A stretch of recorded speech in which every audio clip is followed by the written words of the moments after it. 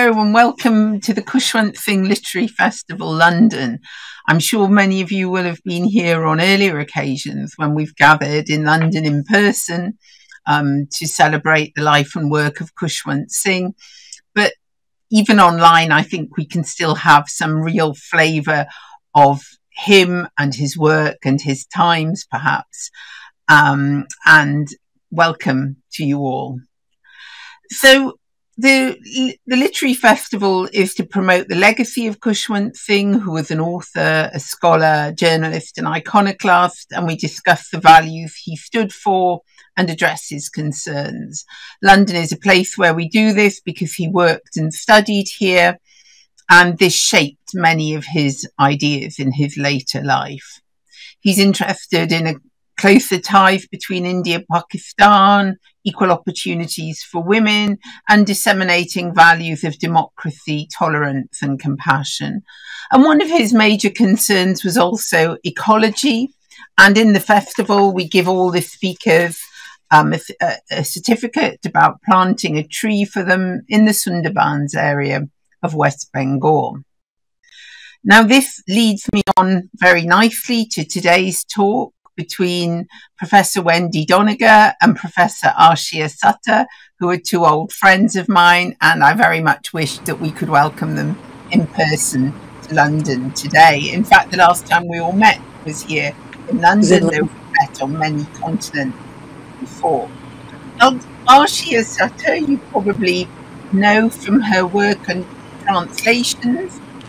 She was Wendy's student in the 1980s. At the University of Chicago, where she did a PhD in South Asian languages and civilization. And her major work has been in the epics, particularly her translations of the Ramayana, though she's also translated the Katha and many other texts. And many of you will also know her work writing shorter pieces in magazines and newspapers and online in India. So she's an ideal person to be talking to Professor Wendy Doniger, who, in the manner of all eminent people, has given me a ridiculously short CV here, which doesn't do anything to encapsulate her great contribution to the world of South Asian studies and storytelling more widely.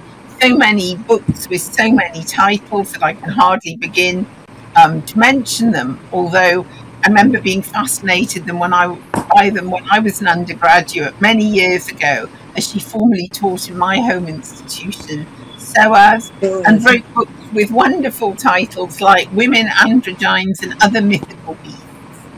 And that's always my favourite, of course, of her books, but she's probably known to a new generation through her volumes on Hinduism, which came out lately and not without some controversy, which I think Khushwant Singh would have loved. But I think Khushwant Singh would really like to have met Wendy at the time she wrote this book, because he was always fond of beautiful young women, though I know we shouldn't say that these days. And Wendy's remarkable book, which is just coming out with Speaking Tiger in Delhi, is called An American Girl in India. Letters and recollections of her time there as a student in 1963 to 4. And it's a fascinating document, as Arshia will, of course, be telling us, because, you know, this is about initial impressions of somebody who went on to hold one of the most prestigious positions in South Asian studies, and I can never pronounce this properly, Wendy, Mircea Eliade? Is that near enough? Professor, Distinguished Service Professor at the University of Chicago, now Emerita, and working on the history of religion. Now this book, I think, will be of great interest to many, looking back at the historical document as well as Wendy's own personal life. So I'll hand it over to you, Arshia, and I look forward to joining you again for the discussion. Welcome both to a virtual London. Thank you, Rachel. Thank you, Rachel. And hello, Wendy. Hello, Arshia. Together How are again. You today? Together again. You know, Rachel very correctly said that I was your student, but I do want to say that I'm still your student. And I will always be your student. And you will always be my teacher. But having said that, I also want to say that you are really one of my dearest friends. And people know you as a scholar. Many of us have the great good fortune of personally. And, your warmth, your generosity, your sense of humor, your sense of loyalty, all of that is visible in this book when you were 22 years old. And I think that is fantastic that even people who don't know you personally get to enjoy that part of you, the person behind all the degrees and the accolades and the big chairs and, and the beautiful Indian shawls and the red lipstick. And,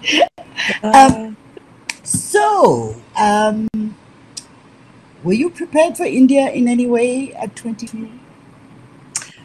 It was a big shock to me when I got there.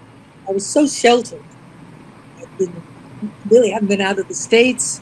I was brought up upper middle class parents and so on.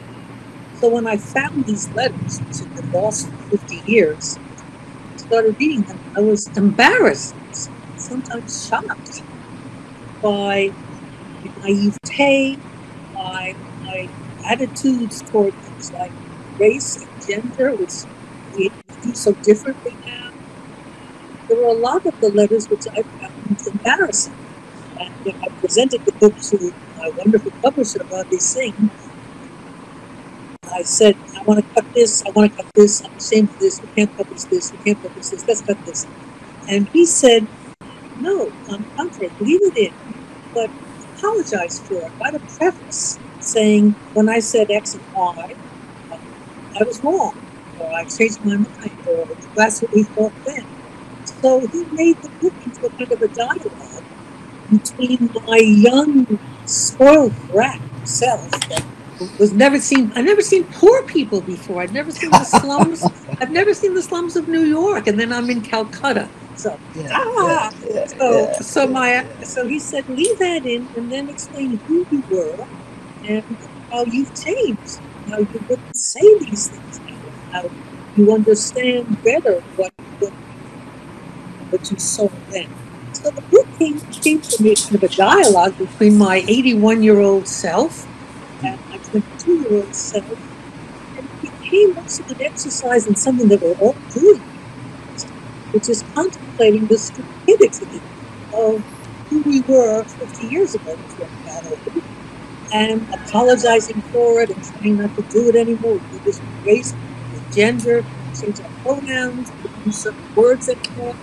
So this book is about that too. It's about who I was then and who I am now, and how I have to apologize for a lot. But at the same time, I loved India. I met wonderful people. I described them well. They came off the page. You can see that I wasn't an idiot. No, you were not an idiot. You were a young 22-year-old girl in the 1960s. You were a creature. Brat. Yes. That may be, but you were very much a creature of your time, Yeah. But when you were reading the letters, did you remember that girl, or was she just a stranger to you? I remembered her. She had the same sense of humor. The letters are funny. She makes this. Yeah. I kept putting in footnotes explaining all the jokes. That I did have to do a lot of Jewish jokes. I recognized her. So there are a lot of places where I said, I heard this wonderful story, and I tell it. And I tell it wrong. I tell the story of Saranyu, and how she turns into the bear. But I got a lot of the details wrong. So I left it in. But then I wrote a whole book about her 10 years later. So there's a footnote that says, this story is not exactly right, but I got it right when I published the book, when it's the title of the book. So it's like seeing a bud that's going to turn into a flower someday. And you can see you can see the love of India, the passion for Shiva, the passion for the landscape, the people, loving the people that I met and getting them down, quoting what they said, the characters, and so forth. So the essence is there, but there's just a lot of mistakes, a lot of naive generalizations. And the other thing that I left things out then because I was writing to my parents. And you don't tell everything to your parents. So You I don't. didn't tell everything to my parents. Yeah. So then I wrote other footnotes in this conversation between the me and the her, where I said, well, for instance, I went to a goat sacrifice. Talk about how they took the goat and the priest got the goat by the horns and someone else grabbed him by the hind legs and they pulled him and then the senator came down and the head sprang away and the blood spurted. And at that point I said, well, at that point I needed a bit of air. So when I wrote to my parents, I needed a bit of air. What I didn't say was I passed out cold, fell on the ground, had to be carried out. My friends missed the whole rest of the ceremony. People had to fan me and give me water to drink and things like that.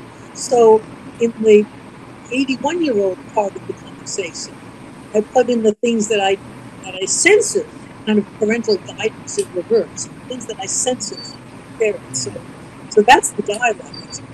Yeah, I think the book resonated with me for 100 reasons, but one of which, possibly number 89 reason was that I was 22 when I left home. I came to America and I was writing letters to my parents, and God knows I was not putting everything in there. It really is parental guidance. It is, no, they don't need to know this. They won't know how to handle it. Or like if you're sick or something, it's like, what's the point of telling them? They're 10,000 miles away. They can't do anything. I'm in wonderful. I kept saying I'm in wonderful health. I'm in wonderful. And then I said, now that I've gotten better, since I've gotten better, I realized I never told them that I was sick in the first place. So. But that honestly, that is one of the great pleasures of writing to your parents, because you don't say everything. I'm sure it's true for parents. It's one of the great pleasures of writing to children. You don't tell them everything. I would come home in the summer from America and say, oh, this happened. Oh, I didn't know, whatever. but I've always been very curious about how you got to Shantiniketan, because typically you would imagine if a young American scholar, and you were already a budding scholar, well on your way to being the Wendy Doniger that we all admire, why did you go to Shantiniketan and not to Calcutta University or, I don't know, JNU or something like that? So when I was at Harvard, so I was hardly on my way. I finished my BA from Radcliffe, and I'd had 1 year of an MA. That's all I'd had. So I was really still a bud.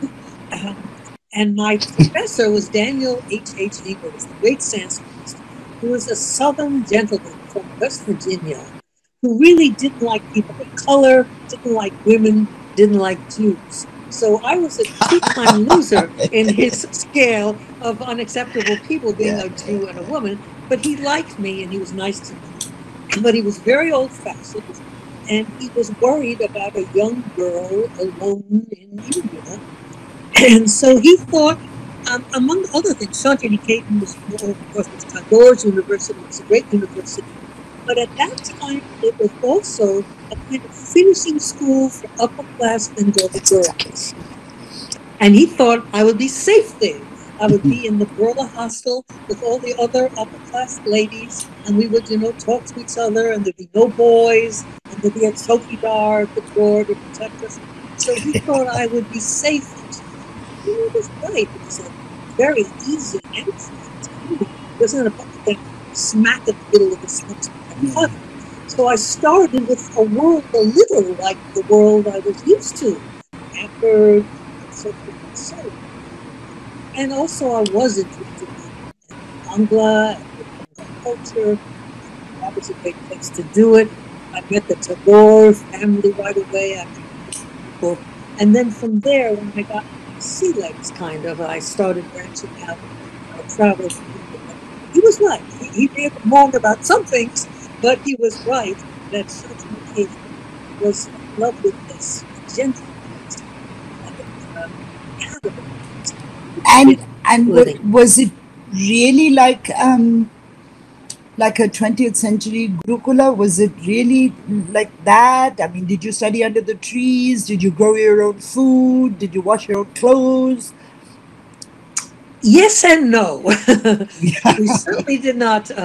We had servants. We did not wash our own clothes. a lady came in, took my clothes away, and basically smashed them on rocks. Yeah. We were supposed to have all our classes under the trees, but I arrived in the monsoon. Excuse me. So the first time we said, well, class in Bangla, we tried to get to the trees. It was a downpour. No one could. So we all met under the tree and raced back into the buildings looking for a place to hold a class. But everyone else had also raced back into the building because they were supposed to be meeting under the trees too. So we spent the whole hour looking for a place to meet, and we never had a class. So after a couple of days at this, the efficient American got the, I went to them. I said, look here, why don't we just schedule the classes in the classrooms during the monsoon? They said, no, at Shanti Niketan, the classes are held under the trees. And so basically, during the monsoon, I didn't have any classes at all. But afterwards, the classes, when it wasn't a monsoon, we met under the trees. We did indeed meet under the trees. And how was it making friends? Was it difficult? Your general extroverted nature just, made it simple? I don't know why it was simple, but I right away met some wonderful people. What I found most interesting, I read the letters myself after 15 years. It was almost like reading somebody else's letter. They were lost for so long. Meeting the characters that I met with Judy Roy. We became friends. And then I met this wonderful Punjabi girl named Chansha, who is in many ways, I think, the heroine of the book. A high-spirited, chubby, fast-talking, sort of take no nonsense from anyone kind of a person who looked after me and took care of me and told wonderful stories. So she's in some ways the heroine. I met her right away. She immediately realized that I was helpless and stupid. She had to take care of me. She did everything for me. She yelled at my servant, they're not doing this right. She made them do it right. And she was great. She had wonderful stories. There's some very sad stories from her. She told me about what it was like to be a Hindu in Lahore when partition occurred and the killings. There's some rather dramatic and terrible stories in the letters that she told me, but she was also very funny. Her father was a Sikh, and Chanchal said she got into a lot of trouble once because when she was in school, when she was 6 or 7 years old, they were learning English, and the teacher asked her what the word meat meant. And Chanchal said it without ice. And she got her father into a lot of... She told me about her grandmother, who was very high caste, very, very fussy about pollution, and she kept the kitchen really clean. And to run in from outside and touch as many pots as she could and then run out again. And her grandmother then washed all the pots. And things like that. So she's a great character in the letters. And Mistuni Roy, also very serious, a beautiful, talented young woman. So I met these people in Shanti Niketan. I met people on trains. People were just nice to me. There was a time I was on a train from Bolpur, which is where Shanti Niketan is, down to Calcutta. And along the way, everyone was eating their lunch, and I didn't have anything with me. And a man said, aren't you eating your lunch? And I said, well, I had some, but I left them in Shanti Niketan. So when we next stopped, he ran out of the train, bought some food, it wasn't even bananas, and came back in and offered it to me. And he said, because you left your bananas in Shanti Niketan. And that was a wonderful, it was a complete stranger. So we sang songs on trains. We exchanged poems on trains, on buses too. I was on a bus once, and the bus stopped. No, it was a train. I was on a train, and I had to wait for another train. And the train master invited us to his little home and fed us some food, and it was time for the train to leave. And I said, we better go. He said, no, I'm the train master. They have to wait for us. He insisted that we have more tea, and every train is waiting. And finally, we got on, and he started the train. And that's when I learned why it is that Indian trains were never on time. Things like that. Never on time. Yeah. So things like that happened. It was wonderful. Yeah. Well, trains until fairly recently, this commensality in trains is just amazing. And honest, singing together, sharing food, telling stories, arranging marriages, all kinds of stuff. I mean, they become this little microcosm, and train journeys used to be really lots and lots of fun. But it's nice that they took a foreigner in. It wasn't Indians with Indians. It was an American girl. It was nice. They let me into that commensality. That was what was so nice. Yeah. So many memories, Wendy, from that short year. Because what is your I have my favorite stories in the book. What is your standout memory? What do you love to remember? What is the memory that gives you pleasure? I think there are several. It's hard to choose one. But the first thing that comes to mind, and that sort of in the letters, it wasn't even a memory, is what I was reminded of when I read the letters.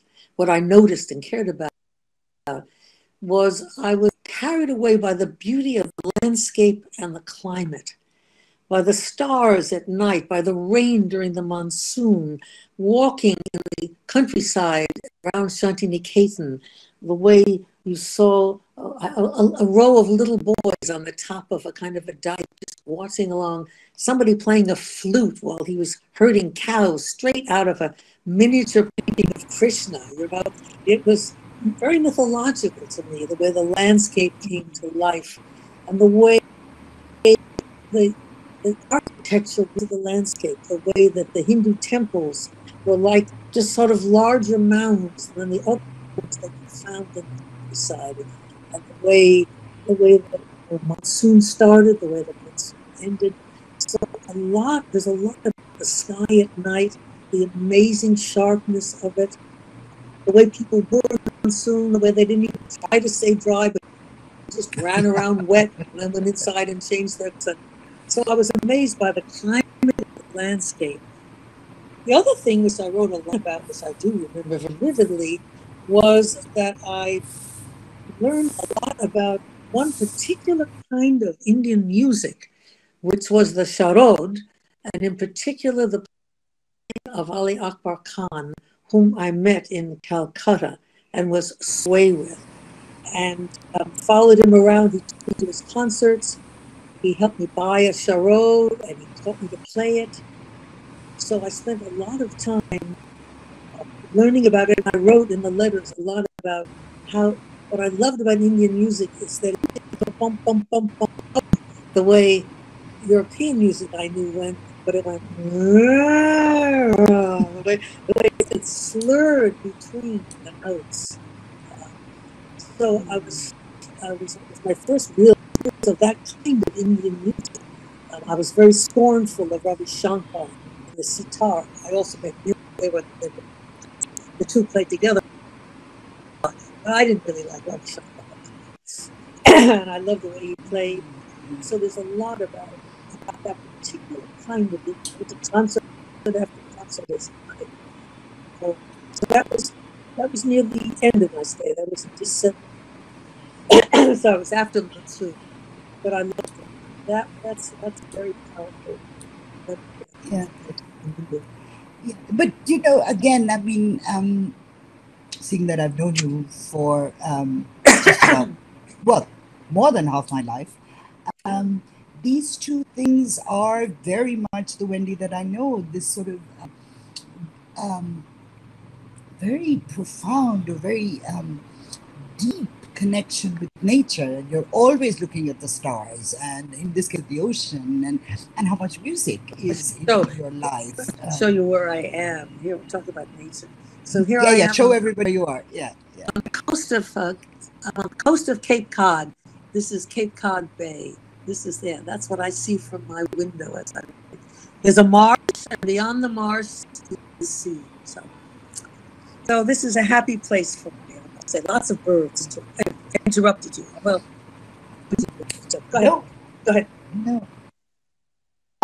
I was wondering, since so much of you has stayed the same, from the 22-year-old girl to the soon-to-be 82-year-old woman, what is there something you learned in India, like about, I don't know, perhaps Hinduism, perhaps Shiva, perhaps people that still stands you in good stead today?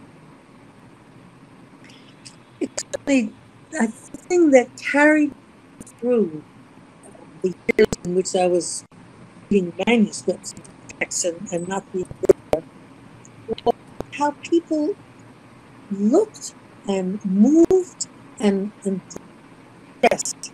Women in Rajasthan carried big loads on their head, beautiful brass pots, the different sorts of ways that people wore their saris, the different sort of that Indian women have from me, the people I knew. Read about Gayatri or Shakuntala or Kunti or I had a person in mind. It wasn't just a character in a story. I thought of Miss Chanchal. I thought of the Indian women that I knew. I had a strong sense. I used to see how they put on their saris. They taught me how to put on my sari and so forth. So I had a strong sense of the actual human qualities of the characters that I read about in the stories.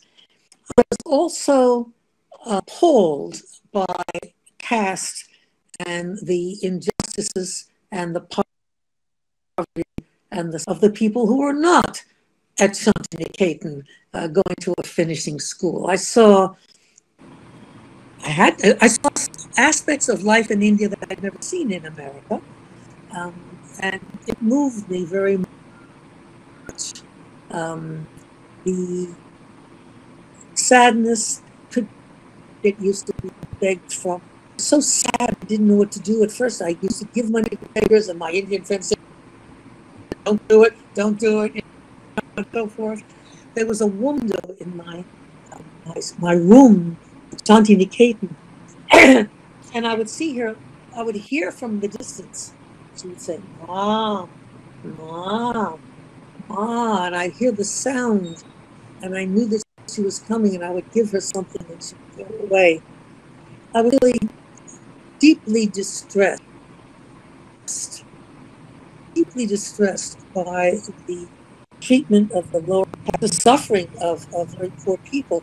At first, when I talk about being naive, I talked about seeing people sleeping in the streets in Calcutta, and I knew it was a fantasy. I had a fantasy that they would wake up and then go home.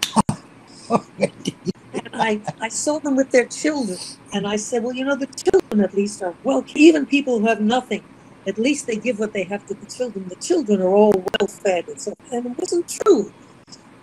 And I learned after a while that I was whistling Dixie, as we say.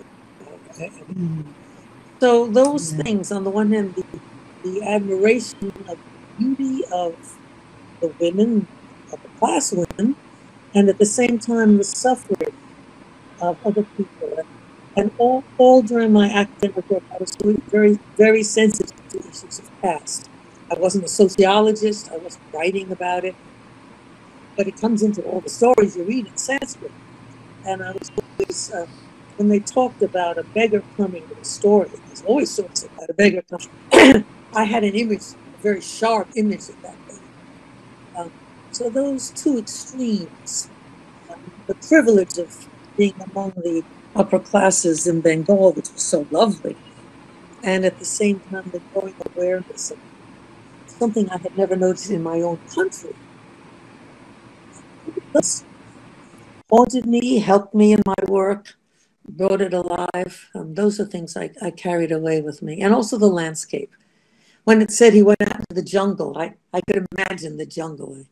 I saw the landscape. So. And now you're going to have a tree planted in your name in the Sundarbans. How beautiful is that? What a beautiful circle for you to be able to close, because the festival is going to do that. So, yeah. I would love so listen, I'm going to use a segue. You said you were very pleased to have Indian friends, and you know, to notice the way Indian women walked and how they carry loads on their heads. And you know, what did you look like, my dear, when you were 22? I think there's a lovely picture on the cover of your book, right? So do you have it at hand? There are very few pictures. I don't know. I lost the letters and the photographs. I found the letters, in 2018. I never found the photographs. I just have one or two short photographs in which I appear. So there is a picture on the cover of the book of me with my mother. I don't know. Can you show it in this program? I don't know whether you have it or not. Yeah, I think you can do screen share. Can I do screen share? I suspect so. You don't have a copy of the book, do you? I don't have a copy of the book, but I have on my computer a copy of the cover. So I want. Okay, Wendy. wait.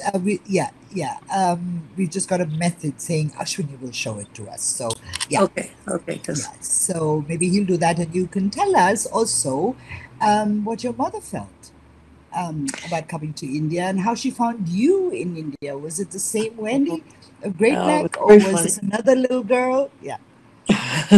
It was wonderful having. As I said, I was very close to my parents, and I was homesick for them. I wrote a book a few years ago called The Donigers of Great Neck about my mother and my father. And I wrote these letters to them. And so when my parents were going to come and visit me in India, that's how close I was. I mean, how many people do you know who have their parents come along on a research trip? So, so my parents were supposed to come at the last minute. My father couldn't come. There was a crisis. He was a publisher, and there was a crisis in his publishing company. And my mother came, and as you would have known from the other book, my mother was an extremely domineering, loud, wonderful personality who sort of took over everything and bossed me around a whole lot. Where in India, she let me boss her around. It was wonderful. I was in charge, and she was very well behaved for the most part. She was much braver than I was when we went to Varanasi. There was a man with a python. He said to me, would you like to hold the python? I thought, no, I don't want to hold that damn python. My mother said, yes, please. And one of the photographs in the book is of my mother cheerfully holding the python. And when we were in Madras, we went up into the hills to see a wonderful Kathakali performance of the Mahabharata. There's a picture of that in the book, too. And it was in a little tiny village, and they offered us food. And I had been sick a lot in India, and I ate sort of like hard-boiled eggs and bananas was what I was mostly eating all this time. And they brought us these trays full of things. You couldn't even tell what it was. God knows what it was, snake gizzards or something like that. And they gave it to both of us, and I looked at my mother and I said, and she smiled, and she ate it, and she ate it, and she ate it, and she didn't even have the good grace to get sick afterwards. She was just fine. So she had a lot of fun. She was good-natured about the difficulties, and when much later, in 1991, when she was dying, and we were by her bedside, she turned to me and she said, the most wonderful thing that ever happened to me in my whole life was the trip to visit you in India. She said it was the point of her life. I was very moved by that. She and I didn't always get on that well, but we got on really well in India. And then she said that at the end. So that was I'm really sorry that the parents' book, The Donigers of Great Neck, is not going to be published in India. Obviously, I mean, it doesn't have the same kind of context, but it is the companion book. It really, really is the companion book to your memoir. So we're going to see the book cover right now, but I want to keep talking. I want to talk to you about one very specific thing. Let's see the cover, then we'll keep talking. Okay. Yeah. There it is. The cover. There I am. It's in Mahabalipuram. I'm sitting on the Nandi, with my hands on his hump, and there's my mother leaning on it behind me.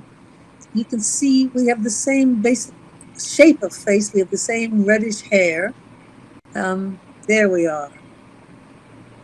It's a wonderful cover. Ravi Singh did a wonderful job. It's clever how they put the writing in the only meaningless parts of the photograph. It's really neat. Anyway, so that's one of a few pictures that I still had from my visit to India. That's who I was, and that's who she was. Okay, so what did you want to ask me? So here's my Great Neck question. What did they put in the water? Because there is another great woman Sanskritist from Great Neck, Long Island. Yeah. Yeah, Barbara Stoller Miller. Barbara Stoller Miller. Yeah. It was she was a professor of Sanskrit at Columbia, at Barnard. We were in the same class in Great Neck High School, and we were not friends. We moved in different factions. I was what would have been a hippie, except it was the wrong years for it. What we called it then was a bohemian. I hung out in Greenwich Village with artists and gay people, which was very risque in those days, and so forth and so forth. And she wore cashmere sweater sets, very neat. And I wore stuff like this even then. I was already, dressing like this. So we didn't get along at all. We only got along years later when we were both grown-up lady professors. Something about Great Neck, I don't know, to produce. At one time, she and I were the only, it was before Rosanne Rocher came to America. We were the only lady professors of Sanskrit in America. We were the same graduating class at Great Neck High School. Amazing. Really, really amazing. But let us now talk about your current work, right? Because you have retired, so they tell me. I've yet to believe it. I know that you're not teaching anymore, but you're writing as much as ever. You're reading as much as ever. You're helping your students as much as ever, including me. You know that I never publish anything without your red pencil going through it several times. Yes, but there's a big piece of you in my new book too, so it's it trades. So and Ravi Singh is exclusively your publisher in India. God bless him for that. Ravi Singh is just so wonderful. Yeah. Yes. So I think it was Rachel Water, with whom we're going to talk to again, who once told me that in India, in some circles, he's known as ravishing, which you get by putting H and Singh a little bit forward and so forth. But, not only has he been very brave about publishing books of mine that have made some people cross, but he's also been very inventive. He's my editor. He goes through things and he says, why don't you say this? And why don't you change this? And why don't you tell me more about that? And in this last book, of course, he made a tremendous difference. He said, let's have the other half of the conversation. So he's published almost all of my books in the last 10, 12 years, except the one which I thought was so localized that only New York Jews would buy it, basically. I didn't think it would go in Calcutta. So, but all the others, and the ones I'm doing now also. Yeah, no, Ravi's a great editor. He edited my Ramayana, and I'm forever grateful. He's a wonderful editor. He's also a great publisher. Let us say that, let us name the publishing house, since everybody doesn't know who Ravi Singh is. Speaking Tiger. It's Speaking Tiger. Speaking Tiger Books. And last year, I believe, you published a book on horses, which is your other great passion in life. Yes. Is it not? It was also one of the privileges of getting old. There are problems involved, but one of the privileges that you can write from the heart. You're not writing to impress. I am a great scholar. Look what I know. You do that when you're little. But when you're grown up, you say, this is what I've found out about life that matters to me. And you write a different kind of a book. The Donigers of Great Neck was certainly, in a way, an apology to my mother, because, as I said, we fought a lot. And the horse book was put together everything I'd always loved about horses in my private life, and how I'd always noticed horses in literature. Even in the horse book, I had just discovered the letters from India when I published the horse book. There's one passage describing a horse painted on the side of a house in the Bengal countryside, which I described in my letters, and I described it very well. I said it was the most beautiful thing I'd ever seen. Just painted on the side of a mud hut that didn't have plumbing or anything, just a very simple house.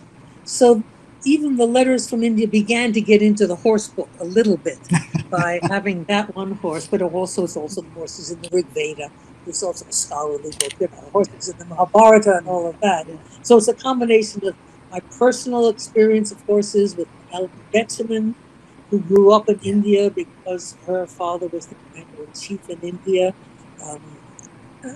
There's a story there too, of course, a different story.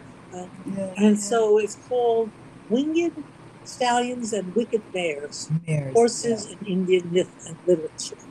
And that's the last book for this one. It's not the last book, Ravi then invented a book of dreams, cutting together several Yes. pieces about dreams that I'd written in the past, and I added another one, and there's a whole new book, which is really his book as much as my book, about the mythology of getting inside of other people's dreams, getting inside the mind of God. It's a very theological and philosophical book, really, for me. Anyway. And very much rooted in the Yoga Vasishtha and your book, Dreams, Illusions, and Other Realities. I mean, Rachel was talking about in your introduction how you have the best titles. This is my favorite title of all your books. Dreams, Illusions, and Other Realities. And much of the Ravi Singh Dreams book, I think, comes out of there. But you are still doing massive scholarly work. You have a translation of the Mahabharata, not the Mahabharata, but the last 5 books of the Mahabharata coming out next month, right? That's right. That's right. Yeah. It's coming. It's coming out in America, maybe Oxford next month, and it's coming out in India in August, I think. It's called After the War: The Last Books of the Mahabharata, and it's a translation of the last books of the Mahabharata. But it's also an introduction and discussion because, again, just as I think the letters book has something to say about our quandary now, about our shameful past as a planet, so too in the Mahabharata, the last books are the heroes coming to terms with their shameful past, looking back upon the war and all the terrible things they did, the people they killed that they shouldn't have killed, the whole war which shouldn't have happened. And in particular, it's about the word manyu, which is a wonderful Sanskrit word for which there's no single English equivalent, which means anger, pride, righteous anger, vengeance. How dare you do that to me? Now that you've done that to me, because I am an aristocrat, I will do something to you. All of that is in manyu. And it's what kept the Mahabharata battle going on for so many years, because they did this to Draupadi, so we'll just do this to you. Because they did the night raid, we'll do this to you, and so forth and so on. And so in the last books, they come to terms with this. They go to heaven, they find their enemies in heaven, and they say, I don't want to be in heaven if he's there. So the battle threatens to go on even in heaven until they realize they never should have been fighting with these people in the first place. So it's really an extraordinary book, the last quarter of the Mahabharata. And it's quite relevant, I think, to other things that we're thinking about today, Ukraine and other places on the planet and so forth. So that was a lot of fun to rethink. I've been working on it for years, but I finally put it together in this last year. It's amazing how the Mahabharata changes after the war. I mean, it becomes like a different genre almost of writing and thinking, and it's meaningful, to read it, as you said, in our times. It forms a piece. I mean, I translated partly because there are fairly good translations of the first few books of the Mahabharata. They were done at Chicago some years ago. And there are pretty good translations with the clay Sanskrit series of some of the middle books, but no one has ever really properly translated the last books. The P.C. Roy translation, of course, is always there. When John Smith did his translation, he didn't do hardly any of it. He left out most of the last books. So there's a real academic need for an accurate translation. But I think there's also a need for people who didn't know they were interested in the Mahabharata to read about what we can learn from those books. So that's coming out also from Ravi Singh. Yep. I think many of us need a moral re-examination, and this is a great prompt at a very, very, very difficult time in our lives. And so I'm going to invite Rachel to join us, Wendy, since she is a friend of both of ours, and she too was once a little girl or a young woman writing letters home from India, perhaps. Did you, Rachel? Did you write letters home from India? I did, but perhaps not as often. I was wondering, Wendy was more in one place, whereas I was moving around, remembering the old post restaurant and going to see if, you had any letters from home. But I mean, I'd grown up with a father who was in the Navy, so I was kind of used to living relationships through letters from a very early age. I just look back and I think, what did my parents think they were doing? You know, I was a teenager and just went off to India on my own with a backpack and hardly any money. Wow. And, so you were even younger than I was. How old were you? 19. 19, wow. Oh, you beat me by 3 But years. you know, I mean, I know I've already reached that age. Oh, you know, our time was the golden age, nostalgia, this and that. But there's something about writing those letters, because I know I used to sit down every Sunday evening and write 3 pages, both sides, to my parents, where I would tell them what had happened in the week, kind of, sort of, right? And they did the same thing. And the sort of the leisure with which you wrote letters, you know, and you came back to them. And email has such a sort of instant quality to it that I think we process our own experiences so differently in email rather than we do in letters. But Rachel, I'm sure you have questions for Wendy too. I've been doing all the interlocuting. Would you like to interloculate for a little while? I mean, it was so fabulous to hear you. I mean, you know, I'm very worried. You know, I'm not. I mean, I'm very British, and you know, if I say something's nice, that means wow, it was amazing and wonderful. And you know, you were saying everything was wonderful, and I mean, you know, understatement, yes. Understatement has never been one of my problems. Never. Never. But you know, the other thing about the letters that I wrote, they were very long. Some of them are 12 single-spaced pages. I meant them as a way of keeping in touch with the 2 people I love best, but they were also my field notes. I also was traveling, Rachel, and I was afraid I was going to lose things. So I wrote out everything and I sent it home so I'd have it safe. So that when I got back, a lot of it is about Sanskrit texts I was translating. So I was also sort of writing to myself in some ways. Touch with them. So it was not like a diary, because I didn't put those into it. Anyway, go ahead, Rachel. No, I mean, and I think that's fascinating, and that idea of, you know, I mean, you know, my parents would have probably been surprised if I'd written anything very personal to them at any point. You know, I remember you were British. What could you do? You were British. You know, one of my friends went on an American field trip, and I mean, on English-speaking Union, and she was 18, I think, and she was away for a year, and she once rang home, and her father said, "Are you unwell?" And she said no. And she said, "Well, no need to call," and put the phone down on her. But I left things out. The other thing I left out, I remember, was at Durga Puja, they gave us a lovely little milkshake to drink. And I had it. It was delicious, and I've always been greedy. I said, "Can I have another?" And everybody laughed. And I sort of realized there was a reason. So I had another. And of course, it was bhang. It was liquid marijuana. So I wasn't much of a drinker. And I never did drugs. I wasn't that kind of a teenager. I tell you, I was a sheltered girl. So I got stoned out of my mind. And so my notes on Durga Puja are very, very slight. They're the shortest part of the book, in a way. And I did not tell my parents about that. That's just what keeps to it. But I remembered it vividly. I was with Ed Dimmock from the University of Chicago, and we drove around the Maidan in an open Jeep. He was stoned too. Someone else was driving. There was a driver. And as we went around the Maidan, it was dark, was unlit in those days at least. He thought we were in Chicago and it was Lake Michigan, and he wanted to go and swim in it. We had to keep Professor Dimmock from jumping out of the Jeep to go swimming in the Maidan. Those things did not get me. But I wonder about this, also, both Rachel and Wendy, that, when we write these letters that are somehow to ourselves, right? Yes. It's a really odd combination of mythologizing our lives and telling the truth, Mm-hmm. There's a sort of sense of you're creating a self, that perhaps your older self will find and read. Or your parents will say, "Oh, my darling daughter, I'm so proud of you." When actually you're the devil, But it's a lovely, it's a lovely tension. It's a really beautiful negotiation.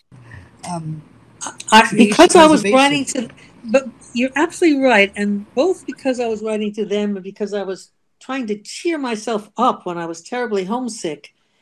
I pretended to like everything more than I did. And I was ashamed that I wasn't able to like everything in India.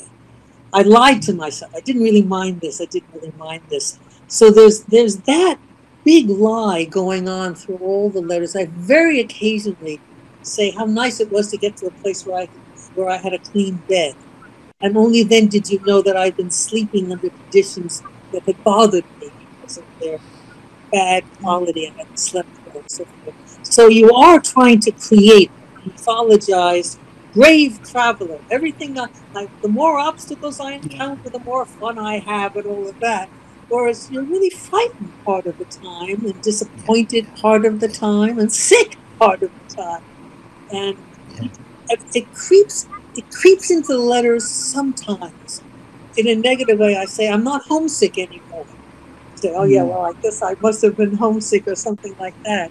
Because you are creating a self for your own self to be proud of later on.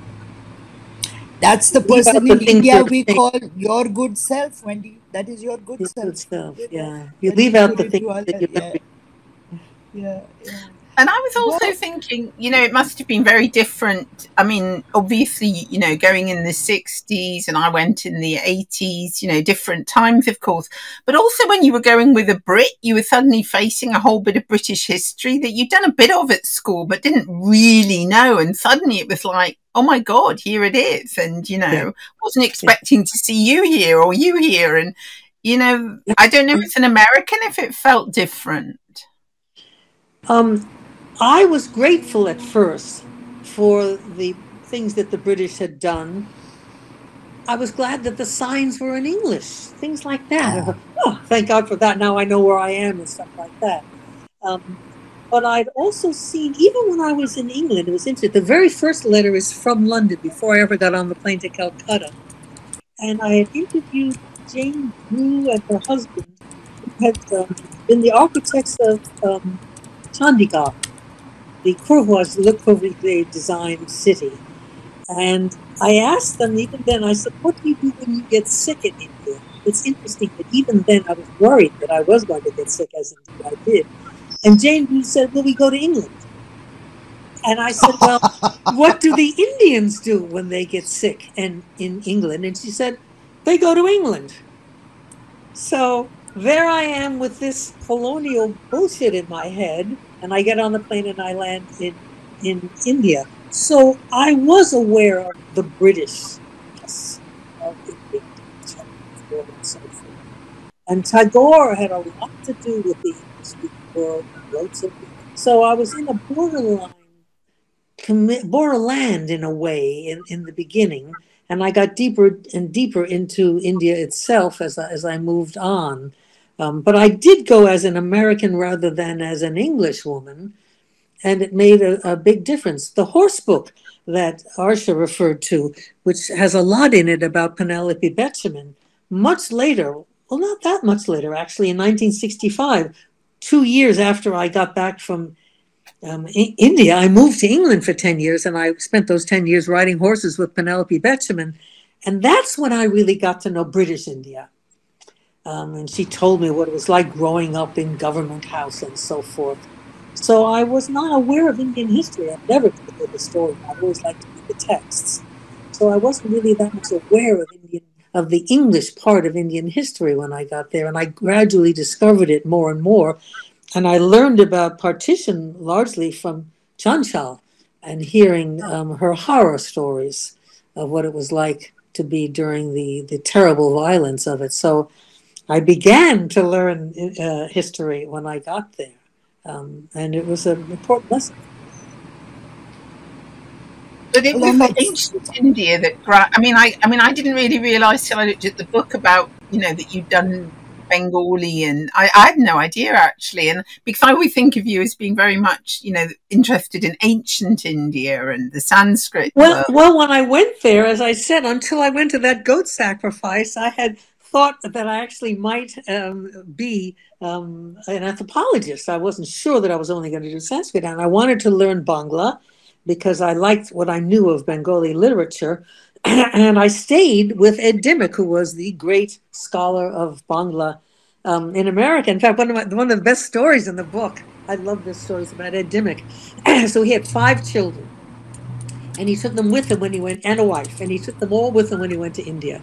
So they had this long flight. In those days, it took a long time to get from Chicago, which is where it was. He had to stop in London and in Beirut and all these other damn places. And finally, he arrived in Calcutta at Swinhoe Street, Ballygunge, in the middle of the night. The 5 children had vomited on themselves and peed on themselves and pooped on themselves. And they were exhausted and they were crying. It was the middle of the night, and the house was locked. So he rang and shouted and banged, and finally the chowkidar got out of bed and came and started opening the house. And Ed was so furious, he yelled at the chowkidar in Bangla. He told him what he thought of him and his mother and his sister and his relationship to his sister, and went on and on and on with this fluent Bengali curses. Finally, he ran out of breath, and he was immediately sorry because he knew it wasn't the chowkidar's fault. And anyway, he was a very nice man, and he was a Unitarian minister. So before he could apologize, he was getting ready to apologize. The chowkidar said, "Shai, bhalo Bangla bhasha bolte paren." Sir, how well you speak Bangla. Okay, I'm going to have to end this now. Yeah, I'm going to have to end this now. We have literally a minute, but how appropriate, Rachel, that you should be with us this evening, and how very, very appropriate that we end with a Wendy story, because she's one of the great storytellers of the world, and God knows she has a story for every occasion. So in Bangla, India was the greatest story of them all. India was the great story. Well, thank you both very, very much. It's been a pleasure. Thank you, Rachel. Thank you, Arshia. Thank you, Khushwant Singh. Did you ever meet him, Wendy? I never did. But I know of him through Arshia. I know this. Who I knew when I was a little girl, and one of the things I loved best about him is he never treated me like a little girl. He spoke to me as if I was an adult. I was 11, and I sort of got used to that. Yeah. That's a good man. Excellent. So we look forward to the book's publication shortly from Speaking Tiger. Wonderful. Thank you very much. Thank you both, and thank you